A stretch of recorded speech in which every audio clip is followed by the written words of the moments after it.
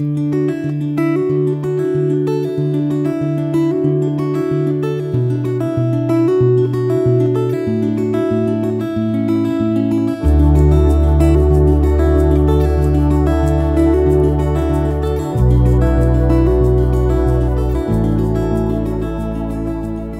reading begins in Genesis, chapter 18, starting in verse 16. The men rose up from there and looked towards Sodom. Abraham went with them to see them on their way. The Lord said, "Will I hide from Abraham what I do, since Abraham will surely become a great and mighty nation, and all the nations of the earth will be blessed in him? For I have known him, to the end that he may command his children and his household after him, that they may keep the way of the Lord, to do righteousness and justice, to the end that the Lord may bring on Abraham that which he has spoken of him." The Lord said, "Because the cry of Sodom and Gomorrah is great, and because their sin is very grievous, I will go down now and see whether their deeds are as bad as the reports which have come to me. If not, I will know." The men turned from there and went towards Sodom, but Abraham stood yet before the Lord. Abraham came near and said, "Will you consume the righteous with the wicked?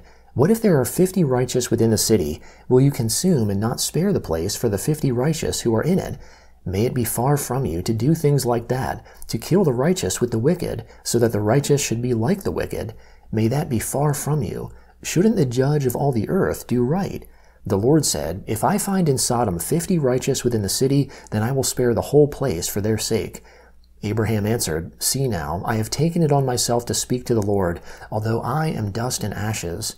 What if there will lack 5 of the 50 righteous? Will you destroy all the city for lack of 5? He said, "I will not destroy it if I find 45 there."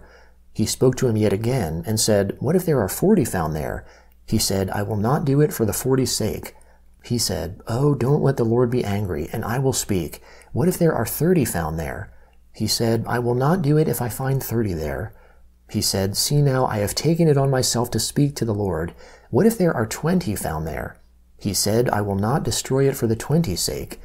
He said, "Oh, don't let the Lord be angry, and I will speak just once more. What if 10 are found there?" He said, "I will not destroy it for the 10's sake." The Lord went his way as soon as he had finished communing with Abraham, and Abraham returned to his place. The 2 angels came to Sodom at evening. Lot sat in the gate of Sodom. Lot saw them and rose up to meet them. He bowed himself with his face to the earth, and he said, "See now, my lords, please come into your servant's house. Stay all night, wash your feet, and you can rise up early and go on your way." They said, "No, but we will stay in the street all night." He urged them greatly, and they came in with him and entered into his house. He made them a feast and baked unleavened bread, and they ate. But before they lay down, the men of the city, the men of Sodom, surrounded the house, both young and old, all the people from every quarter. They called to Lot and said to him, "Where are the men who came into you this night? Bring them out to us, that we may have sex with them." Lot went out to them through the door and shut the door after himself. He said, "Please, my brothers, don't act so wickedly. See now, I have 2 virgin daughters. Please let me bring them out to you, and you may do to them what seems good to you. Only don't do anything to these men, because they have come under the shadow of my roof." They said, "Stand back." Then they said, "This one fellow came in to live as a foreigner, and he appoints himself a judge. Now we will deal worse with you than with them." They pressed hard on the man Lot, and came near to break the door. But the men reached out their hand, and brought Lot into the house to them, and shut the door. They struck the men who were at the door of the house with blindness, both small and great, so that they wearied themselves to find the door. The men said to Lot, "Do you have anybody else here, sons-in-law, your sons, your daughters, and whomever you have in the city? Bring them out of the place, for we will destroy this place, because the outcry against them has grown so great before the Lord that the Lord has sent us to destroy it." Lot went out and spoke to his sons-in-law, who were pledged to marry his daughters, and said, "Get up, get out of this place, for the Lord will destroy the city." But he seemed to his sons-in-law to be joking. When the morning came, then the angels hurried Lot, saying, "Get up, take your wife and your 2 daughters who are here, lest you be consumed in the iniquity of the city." But he lingered, and the men grabbed his hand, his wife's hand, and his 2 daughters' hands, the Lord being merciful to him, and they took him out and set him outside the city. It came to pass, when they had taken them out, that he said, "Escape for your life. Don't look behind you, and don't stay anywhere in the plain. Escape to the mountains, lest you be consumed." Lot said to them, "Oh, not so, my lord. See now, your servant has found favor in your sight, and you have magnified your loving kindness, which you have shown to me in saving my life. I can't escape to the mountain, lest evil overtake me and I die. See now, this city is near to flee to, and it is a little one. Oh, let me escape there. Isn't it a little one, and my soul will live?" He said to him, "Behold, I have granted your request concerning this thing also, and I will not overthrow the city of which you have spoken. Hurry, escape there, for I can't do anything until you get there." Therefore the name of the city was called Zor. The sun had risen on the earth when Lot came to Zor. Then the Lord rained on Sodom and on Gomorrah sulfur and fire from the Lord out of the sky. He overthrew those cities, all the plain, all the inhabitants of the cities, and that which grew on the ground. But Lot's wife looked back from behind him, and she became a pillar of salt.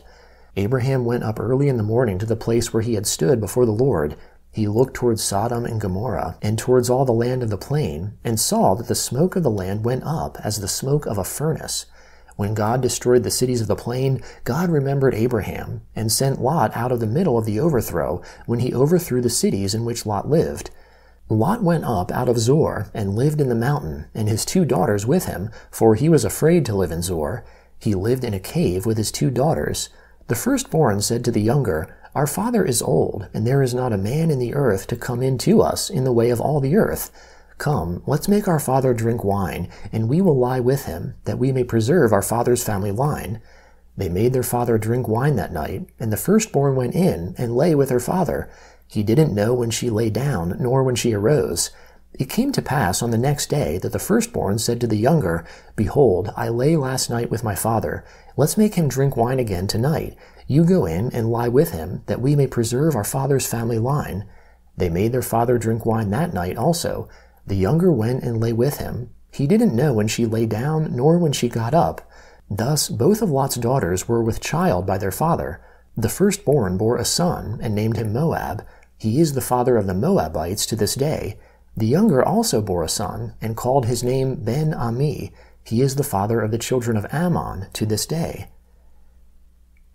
The Gospel of Matthew, chapter 6, starting in verse 25. "Therefore I tell you, don't be anxious for your life, what you will eat, or what you will drink, nor yet for your body, what you will wear. Isn't life more than food, and the body more than clothing?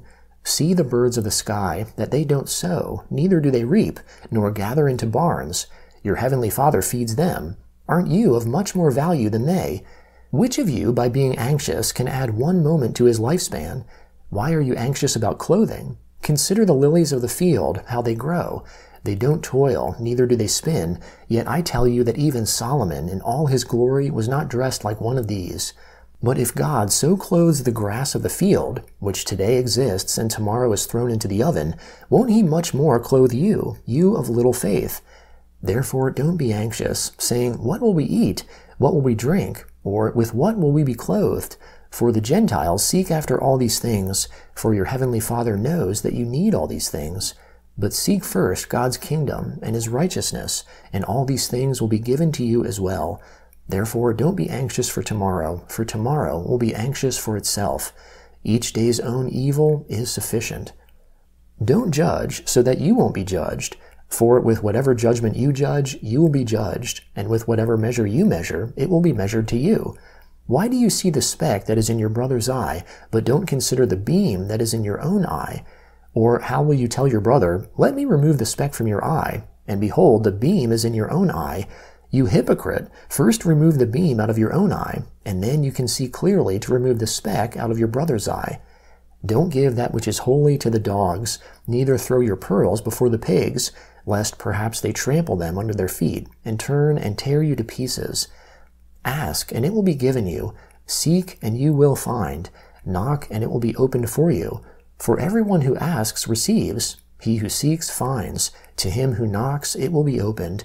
Or who is there amongst you who, if his son asks him for bread, will give him a stone? Or if he asks for a fish, who will give him a serpent?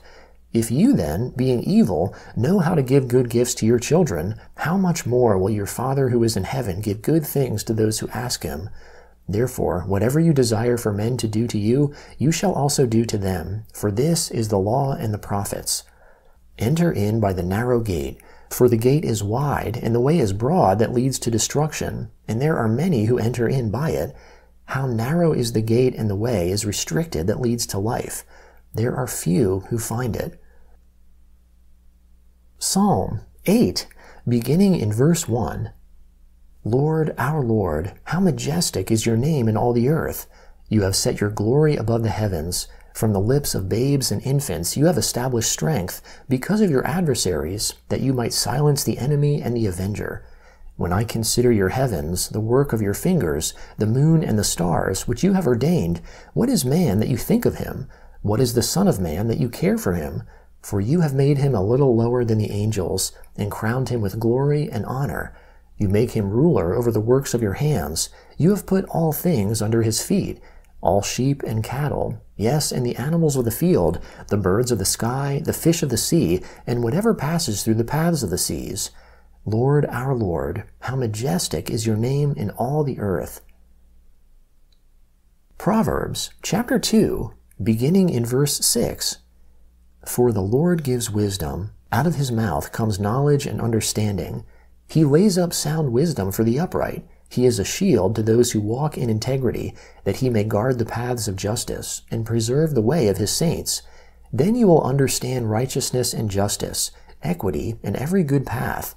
For wisdom will enter into your heart, knowledge will be pleasant to your soul, discretion will watch over you, understanding will keep you, to deliver you from the way of evil, from the men who speak perverse things, who forsake the paths of uprightness, to walk in the ways of darkness, who rejoice to do evil and delight in the perverseness of evil, who are crooked in their ways and wayward in their paths.